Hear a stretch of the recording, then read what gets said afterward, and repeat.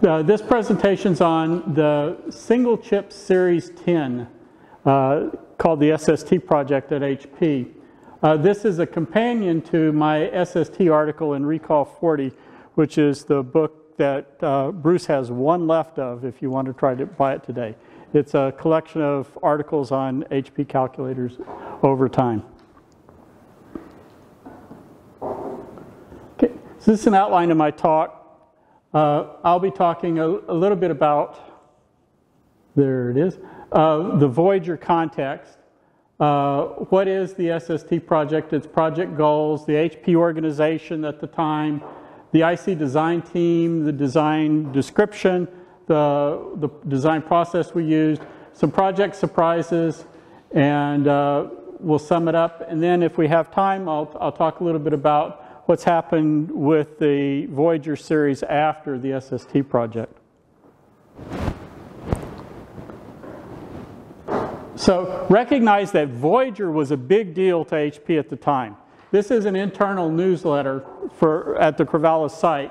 It's got a picture of Dick Moore, the general manager of the calculator division, and Dave Packard. And this star was, I didn't add that in Photoshop. This was on the newsletter. It says the star of the show is the HP11.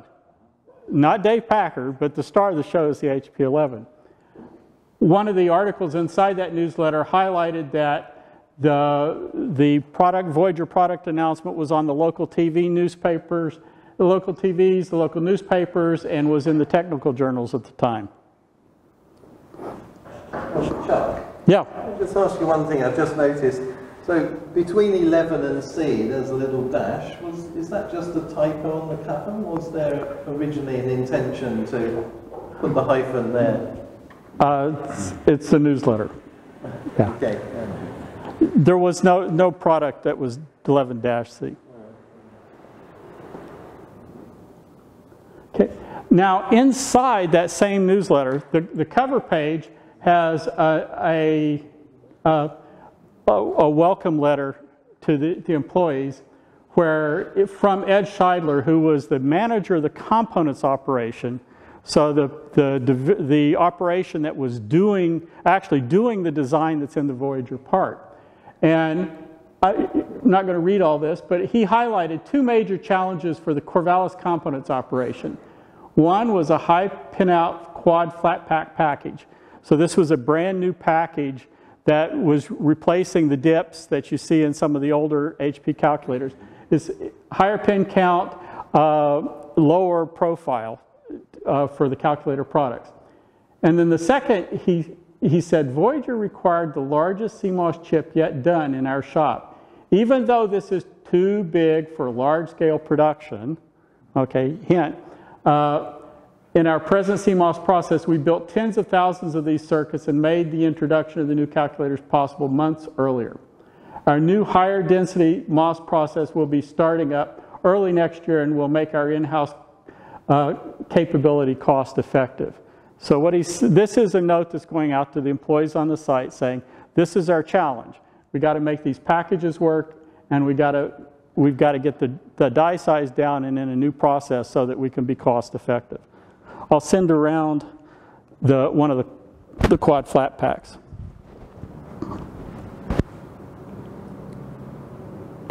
So the SST project goals.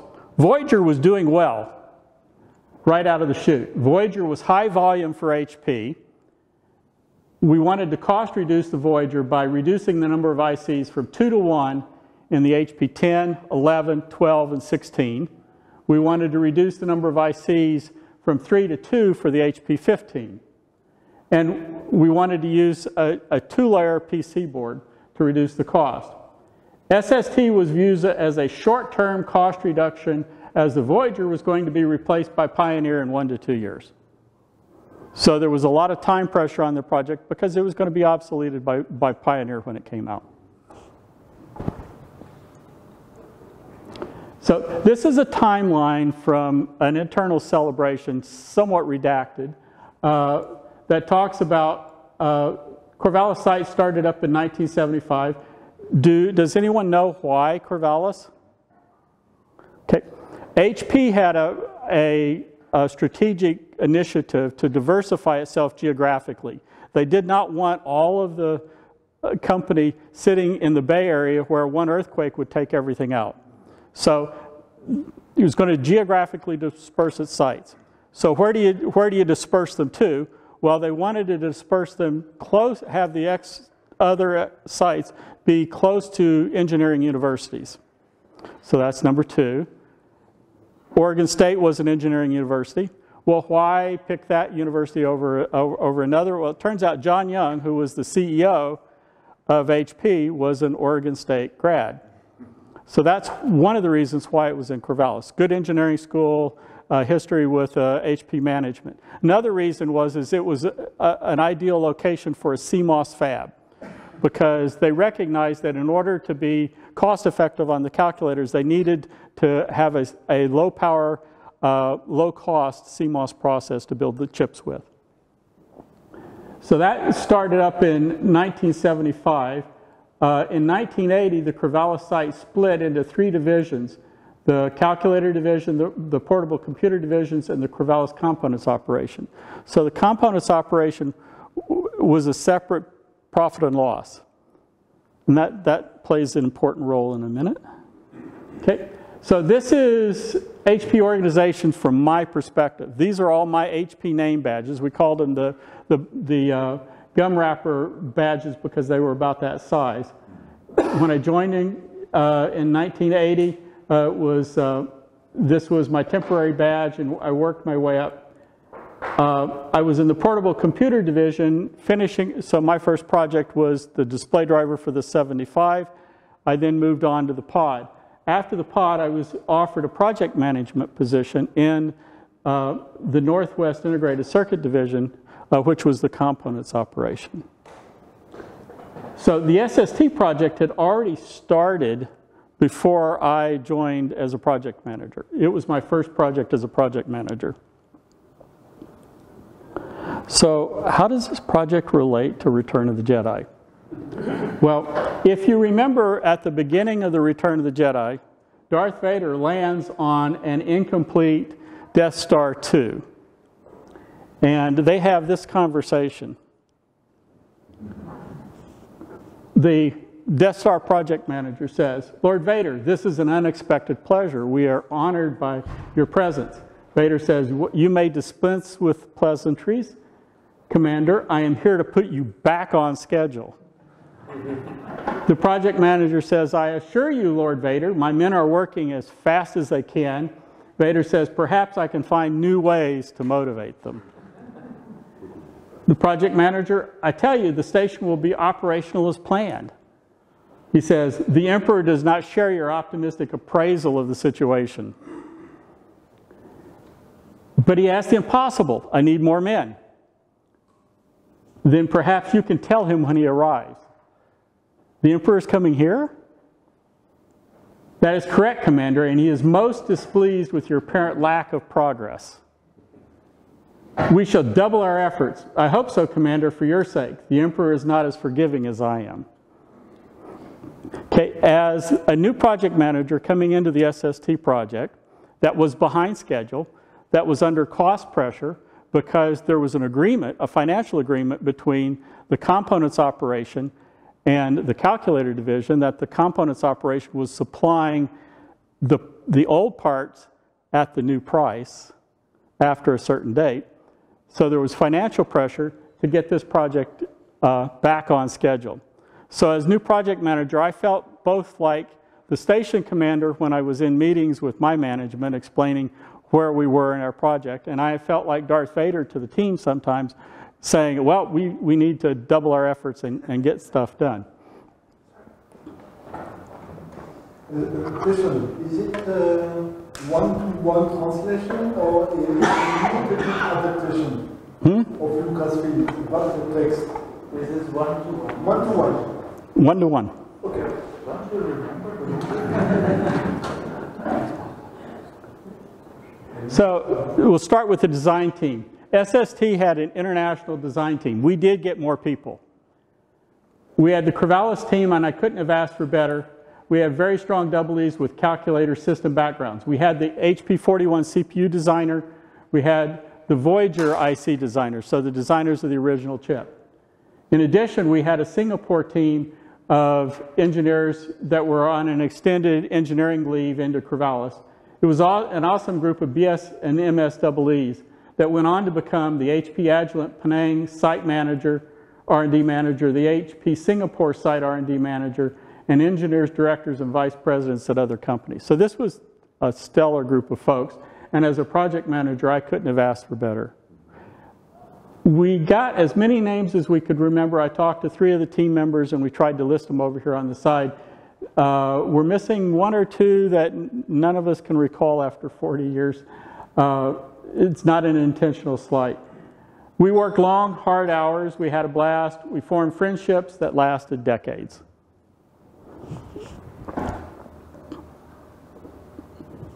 The design.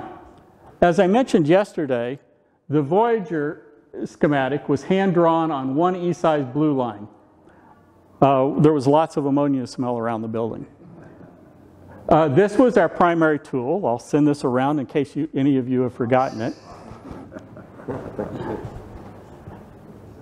So all the previous designs were full custom layout. So that says every rectangle, artwork rectangle, was hand-drawn.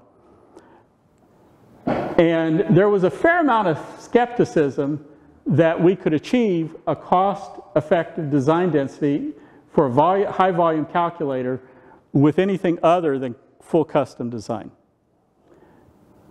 SST, the plan on it was to use place and route standard cells for the standard cell part of the logic.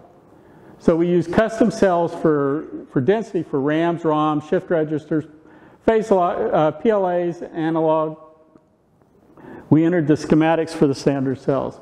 So this was the tool we used on Voyager. For SST, we actually used our own internal CAD tools. This is the way we checked the artwork. That's the artwork on walls. That's a Kalma plot of the artwork. And we plotted our schematics on the Big Bertha plotters, HP plotters. This is the SST chip. This is the first single chip implementation of Series 10. Again, it's a single chip for the 10, 11, 12, and 16, and 2 chip for the 15. So this is the first standard cell calculator chip. This is more information on the detail of the chip, the analog, the display shift register, the RAM and the ROM. On this part, one of our goals was to try to figure out if we could eliminate external components on the part. And one of those components is the big coupling cap, the keep alive cap for when you take the batteries out and you change. We built as big as we could. We couldn't get it big enough to sustain for what we wanted, for the time we wanted to allow people to change their batteries. Phase lock loops, PLAs for the CPU. These long things are flip-flops. This is for those of you that are process aware. This was a 1-layer metal, 1-layer poly process. So the flip-flops actually used all the routing channels inside to connect up the gates. And so what that meant is that flip-flops were affectionately known as routing obstructions when we were trying to place and route the chip. There's a lot of extra logic around each pad for ESD and latch-up protection. In addition, you'll see a fair amount of routing up here that wouldn't have been necessary, strictly speaking, for the chip. But that all was done so that we could change the pad order to enable a 2-layer PC board. So we had the PC board. We worked directly with the PC board folks to figure out what the pads needed to be. And I'm reluctant to mention it to this group, but I'll take a chance here. Our team was the first to mask work and copyright protect the calculator chip. And so this is why folks had to get HP's permission on the Voyager series to access the ROM codes because it was copyrighted, and previous calculators were not. Okay, verification. We entered our schematics, by the way, using 2648 terminals. That's what that is up there. We did our DRC and LVS on runs on an Amdahl. That was the same the computer that was used to run the books at HP. The DRC's and LVS runs took days. We used Sandia's controllability and observability program to evaluate the testability of the part. We used HP Spice and not the sauce to verify critical timing paths. HP Spice was a custom version of Berkeley Spice that was ginned up with very accurate models for our process. During manufacturing, we used Schlumberger, Sentry 7s, and Sentinels for full pattern and electrical spec testings. We did multi-pattern RAM retention test and ROM verification. For prototyping, we did large prototype builds. We handed a large number of calculators out to just about anybody on the site that would agree to pound on the calculators to try to make sure that they worked. We also had technicians specifically verify every user manual example in the 10, 11, 12, 15, 16 manuals. Okay.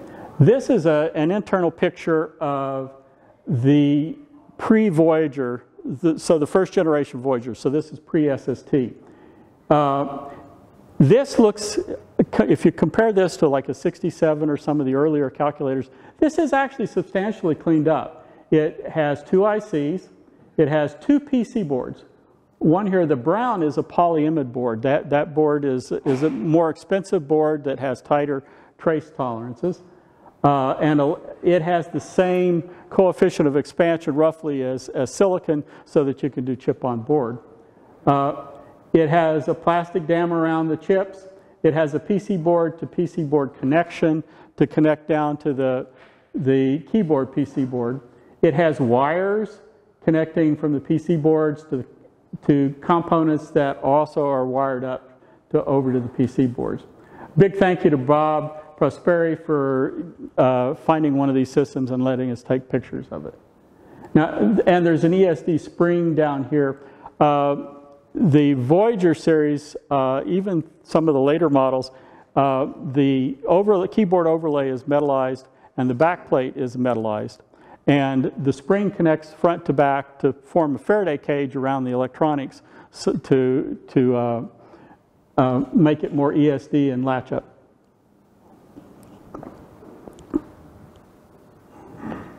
This is an SST system. 1 2-layer PC board, 1 chip, a resistor and a capacitor for the oscillator, and a big keep alive cap, ESD spring. So, no wires, all surface mount, resistors and capacitors, no PC board to PC board connection, no plastic dam, 1 2-layer PC board and 1 IC. This is a substantially cleaner, less expensive design. It's also a lot more reliable.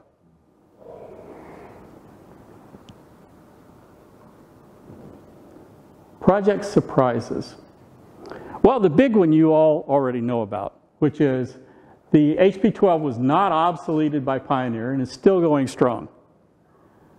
SST project had a very positive ROI and it outlasted its fab process. It was not, I don't know what's going on there, it was not the last Voyager reimplementation. Another project surprise is how much less robust the semi-custom auto place and route designs were than their original custom designs. The custom designs, the margin on those in some places was very tight. When all appropriate parasitics were considered, the HP Spice was spot on, reliably accurate. But we had to make simplifying assumptions to get our simulations to run, in less than geologic time, and we missed some timing races and voltage-dependent behaviors. One example was found very late in development. You remember I said that we had technicians going through all of the examples in the manual? Well, when someone pushed on period for those of you, change from period to comma, okay, we got a display that looked like this. All commas. There was a timing race in. Now, we were running this part in high volume, and we used the production test vectors to actually verify in simulation the parts. So this wasn't caught by that. Very, very low ppm. It wasn't caught by that. It wasn't caught by all of the random testing where people were playing with unit. It was caught because we went through every example in the manual. Okay. So this is actually a picture of a marginal unit. So can any of you guess at why it's working?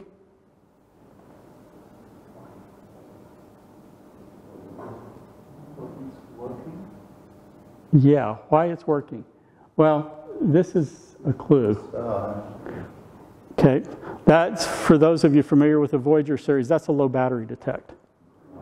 Okay, and I uncovered the label, so this says that this unit will work at 2.7 volts.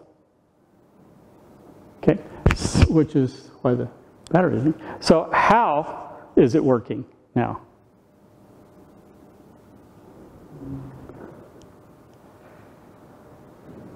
Okay, this is the back of that unit, and I'll go ahead and send around the 12C and this 15. Please don't open the 15 because it's got some stuff inside that we'll talk about. Okay, a 15 system looks like a 12 system, except that it has an additional ROM part. The 15 uses more ROM. Okay. Now let's zoom in on the battery compartment, and this explains how the unit's working. 1.5 plus 1.5 minus a diode drop gets you to the low battery voltage that this marginal unit needed to work. And so we had a minor production run of these units so that we could do testing on this rev. Okay. So I've walked through the context. We talked about the project, the design team, the project details, some of the surprises. Now I'll do a quick epilogue of post-SST, what's happened to HP semiconductors on the HP site. So I've got in the presentation several of these. This is different versions of the Voyager product over time. The original, this is one that was in 2001, picture taken from data file. Someone asked in data file, well, why does this have the Agilent name on it? Well, 2001 should be a clue. That's the year after Agilent split from HP. And the fabs went with Agilent. So, and there was a requirement of, just as with some of the HP split that's going on now, where HP is being required to remove Hewlett-Packard from the bottom of the 12 because of the most recent split. There was a requirement that Agilent, when they sell components, be labeled Agilent, not HP, because they weren't HP anymore.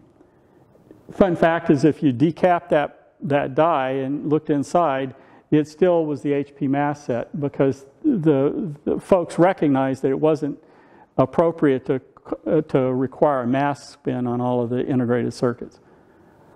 But outside it says Agilent. So these two parts, one of these is the HP part, and one is the Smiths Micro. That's the current versions. So this is one of the various revs of the part that went through. This was before 2001. It's still an HP. This is one of the more recent HP implementations of the 12C.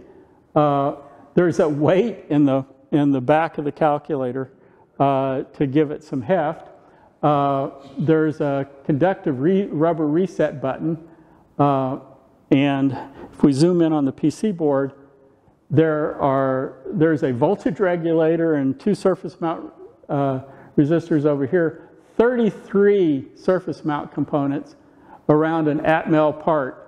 The Atmel part, I looked up the specs on it, it's 128K flash, 6 KB of RAM, SRAM, 7-segment driver, UART, and SPI. So the advantage of this is they could use a standard off-the-shelf part. The disadvantage is you get a lot more system complexity. And this is a Swiss Micros. Also using standard parts, so a little bit more complex than the originals. Okay, so a little bit of background on, in case you're curious, what happened with HP and semiconductors. As I mentioned, the B3 fab was brought up specifically for low leakage CMOS with 1 layer poly, 1 layer metal for calculators. It was so low power that the service department, calculator service department at HP, the first thing they did when they received a Voyager calculator in for service was turn it over, change the batteries, and about half the calculators worked. The users didn't realize after 3 years that their calculators needed batteries. Little different than cell phones today. Okay. A second fab, B2, higher volume, lower defect CMOS fab, was done for more advanced process nodes for HP product use, calculator and the whole company. HP at one point offered foundry service to supercomputer companies, PC graphic chip makers and error correction. We've got chips and satellites and that kind of stuff. HP transitioned from internal CMOS ICs to being a foundry service customer and transitioned the B2 fab, closed the B3 fab and transitioned the B2 fab to inkjet head manufacturing. The internal CAD was replaced by industry CAD. The HP Corvallis site in 1980, when I joined, was building 3, 4, and 5 had just been constructed. We played Frisbee in an empty, indoors in the upstairs of B5, the building was empty. B3 had the CMOS fab in it, ATE, our test equipment and offices. B5 was empty. B4 was the front lobby, cafeteria, office, plastic molding. The calculators were made start to finish in Corvallis. The integrated circuits were fabbed there. The plastic molding machines were on site. The tooling to make the plastic molding machines, the milling machines and whatnot, computer milling machines, were all on site. The wave solder to solder the components onto the PC board, all of that was on site, and the final assembly and test was on site. It's quite simple. Yep. Later, they added a cafeteria. Even later, other buildings as the inkjet business unit grew. At the time before the compact acquisition, HP's compact acquisition, the Corvallis site was the biggest site in HP. This is a picture of in-between growth. And this is what the Corvallis site is today. HP's still there. It's not occupying all the building. The site's now a business park. They demolished one of the unused office buildings. And fun fact, there's a nuclear power plant startup that's on the site along with other things there. It's called fusion. It's actually a small, it's not fusion, it's fission, but it's for a small scale nuclear power plant that the idea is that it fits in a footprint that's smaller than like a cargo container. So it's meant for community scale, and it doesn't. It's safe to the point where it doesn't require the containment vessels and that kind of stuff.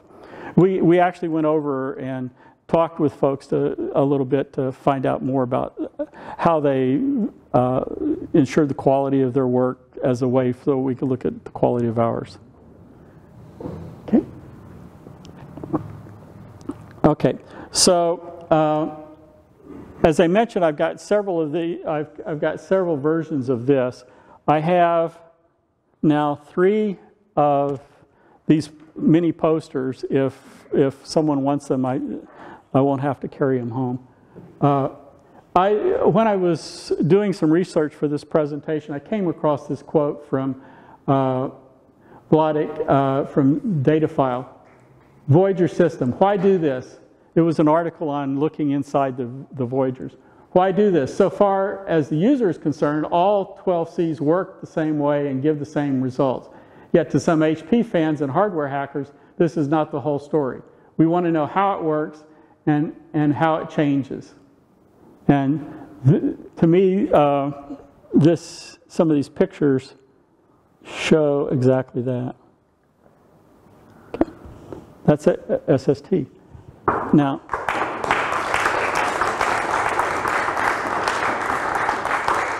thank you. Now, sure. With these new processors, that does mean that all calculators using these new processors, they will go on even if one of the coin cells drop dead? In the old ones, yeah, the old ones you could run on 2 coin cells instead of 3, as long as you had as long as you had connectivity through.